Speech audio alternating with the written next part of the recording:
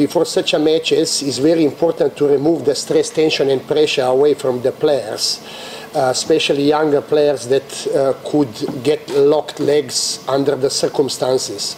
We are looking to, instead of thinking about the pressure of must make result, we are rather thinking about the factors that could help us to get result, and that is speed of the game, issue of the time and space, issue of the numbers, issue of the compactness against very good team of Algeria, and those issues are plus positive communication, extended hand of coaching by the senior players is supposed to function perfectly. So this is one, I want to call it like neurosurgeon operation, where you really need to take care of all the details in man management, partnership management, department management, all team management.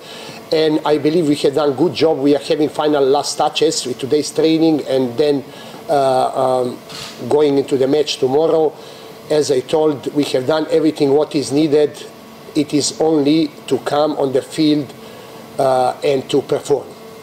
We are all looking forward to tomorrow. We know how big the game is tomorrow for us, of course, because we need to get a good result to make sure that we have a big chance of qualifying alongside Algeria.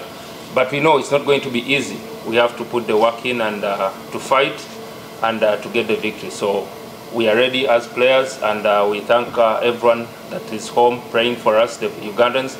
We ask them for their prayers, and we ask them to give us the fully needed support that we need.